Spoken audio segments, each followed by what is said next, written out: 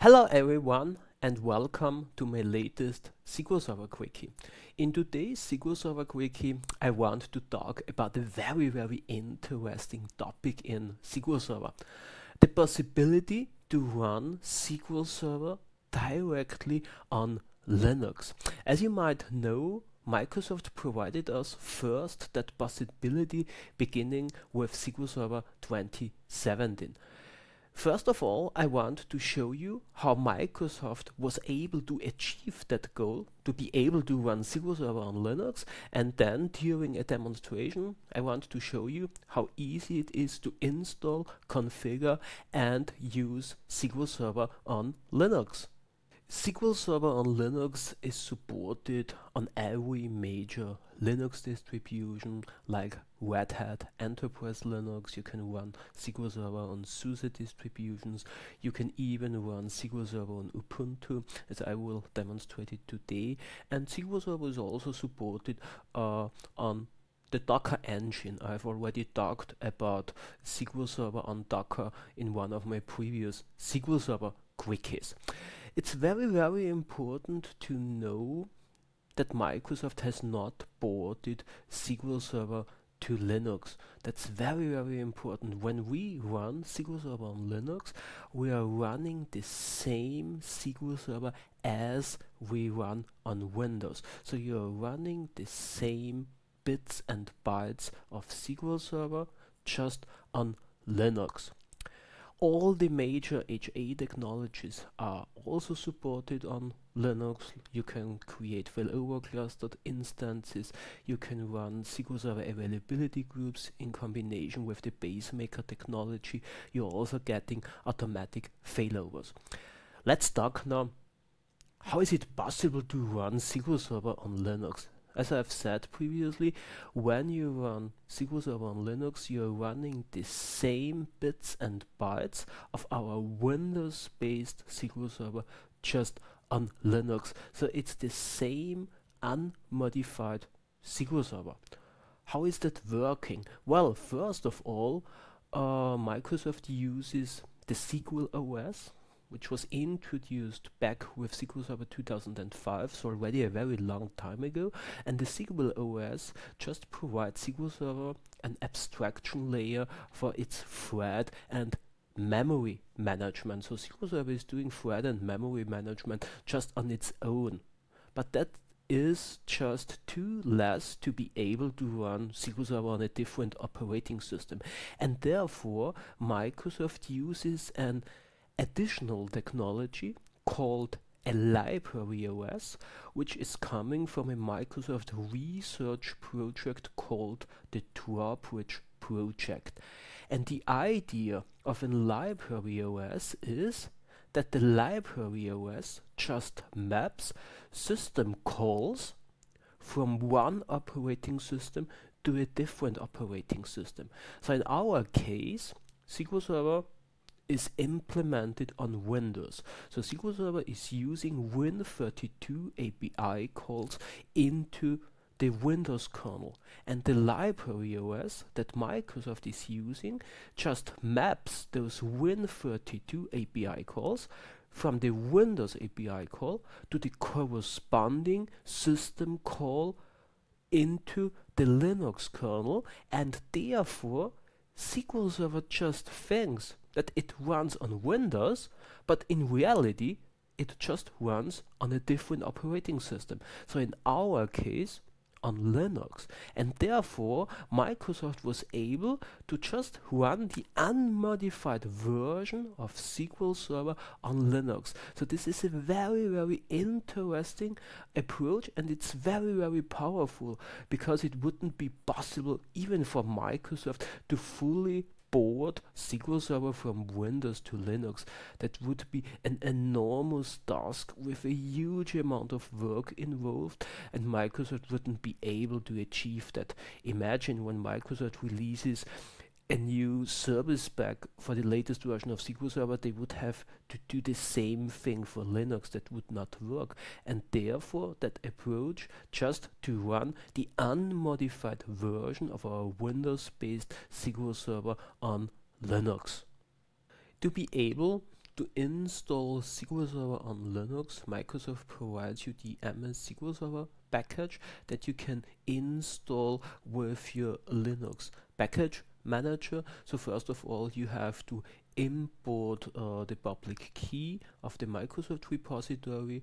Then you just need a few apt-get commands to update your local repository, and then you install SQL Server directly from the Microsoft repository. An offline installation is also possible. I have tried that once in my life, but trust me, this is not really convenient because of all the various dependencies that SQL Server on Linux has. Okay, so let's switch over now to Linux, and during the demonstration I want to show you how we can install SQL Server on Linux, how we can configure SQL Server, and finally how to use SQL Server on Linux. I'm connected here inside Azure Data Studio to a fresh new Linux installation. As you can see, I'm running here Ubuntu 22.04, and that version also supports SQL Server 2022. So our goal is now to install, configure, and run SQL Server. First of all, we have to import the public key of the Microsoft repository. So let's do that. I have to pass in my password because we are running that with super user privileges. In the next step, we get the Microsoft repository where SQL Server 2022 is living. So we run that command. It's done, and now we update our local repository. We just do that with an apt-get update command. This takes a few seconds. And one problem, as you can see here, that I have encountered is that I have here a missing public key. I have no idea why that is the case, but we have here a missing public key, and based on that missing public key, you could normally not install SQL Server. And one workaround that I have found is that I'm just importing with that command that missing public key. So let's do that. We import that missing public key. Now we do again an apt-get update command. Now it works without any missing public key. Takes a few seconds. And now we can install SQL Server with the following command. So we do an apt-get install, and we pass in the name of the package that we want to install, and the name of that package is just MS SQL Server. And that's it. You are installing SQL Server with that one command line. Just think about it. That's very, very powerful in comparison to install SQL Server on Windows, for example. So let's do that. Let's install SQL Server. As you can see, all the dependencies from SQL Server are downloaded. Takes a few seconds.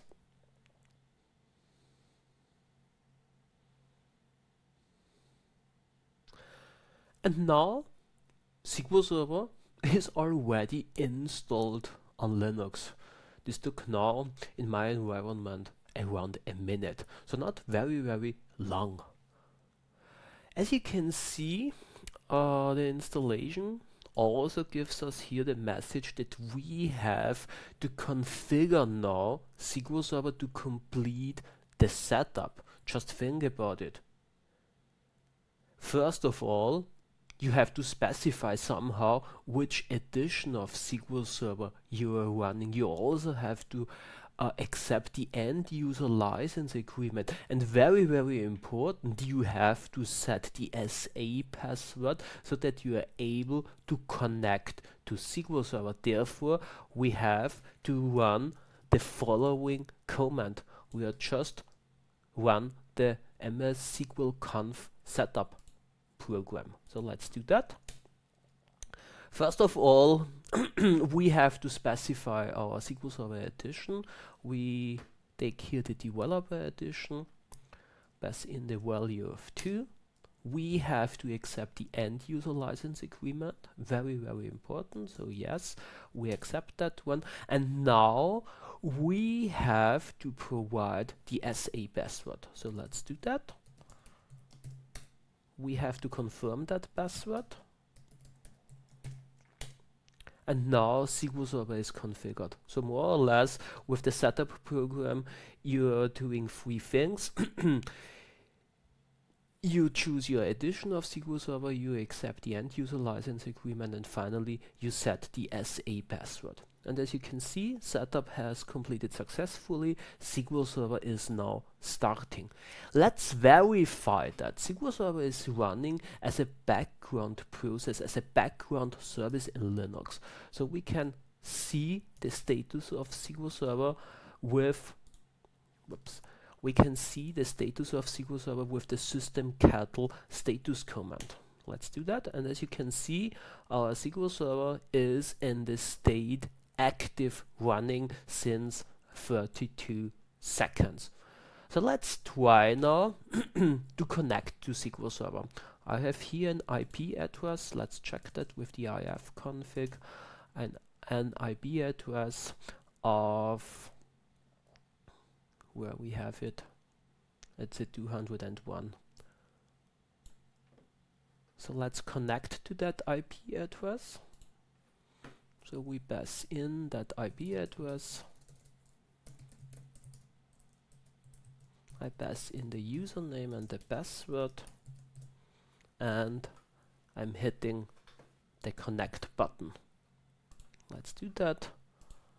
And we are connected to SQL Server on Linux. As you can see, that's a fresh new installation. We just have our system databases. Let's create a new query and let's do an add version. As you can see, we are running here SQL Server 2022 CU10. With the CU10 version, SQL Server is supported on Ubuntu 22.04, and you can see that we are running the developer edition on Linux. Just think about it, just within a minute we were able to install and configure SQL Server on Linux. Let's do other things. Let's create a database. Let's create a database called test1. Let's create that one. So as you can see, when we do a refresh, we have our database there. Let's have a look where SQL Server is storing those files. So we do a select star from sys master files. As you can see, we have here all the various files, and as you can see from the column physical name, Linux of course has no idea about drive letters. Linux just uses a hierarchical file system with mount points, and you can see that by default all our files of our databases, all our system databases, all our application databases are stored in the folder file opt ms SQL data. Let's have a look into that folder. Let's do an ls command. Let's do that. And as you can see, we have here all our database files. We have our master file, model database, we have an MSDB database, we have tempdb configured accordingly with 4 data files, because I'm running here Linux in a virtual machine with 4 CPU cores configured, and we have also the MDF and the transaction log file of the database that we have created previously. So very, very powerful. Let's stop SQL Server. We can do that with a system-catl stop command. We pass in the name of the service, MS SQL Server. We have to provide our password. We do that. when we do again a systemctl status command, you can see now that SQL Server is in the inactive state. SQL Server is dead. But that's not bad, because we can again start SQL Server. So let's start SQL Server. Again, I have to pass in my password. Takes a few seconds, and afterwards, when we check the status of SQL Server again, you can see that SQL Server is again in the active running state. Means we also haven't lost here any data. Our database that we have created previously is still there. So very, very powerful. As you have seen, installing and configuring SQL Server is just a matter of minutes, maybe even seconds. So this is very, very powerful. I've already talked in the past about SQL Server in Docker containers. With Docker containers, I'm even faster to spin up a new instance of SQL Server, but even here in a full-blown virtual machine where Linux is running, I'm able to set up SQL Server in a matter of minutes. So this is very, very powerful. And as I've said previously, we are running here the unmodified Windows-based SQL Server. So that SQL Server here has the same feature set and even the same bugs as our SQL Server on Windows. So that's very, very important, and that's the idea of that library OS. The library OS just maps Win32 API calls to the system calls which are part of the Linux kernel. That's the idea. It's just the unmodified version of SQL Server. I hope that you have enjoyed today's SQL Server Quickie about SQL Server on Linux. As you have seen, installing, configuring and running SQL Server on Linux is a very, very easy task. It just takes a minute to set up a fully working SQL Server installation. If you want to learn more about SQL Server on Linux, SQL Server on Docker, and even how you can use SQL Server in combination with Kubernetes, I highly recommend to check out my online training about it.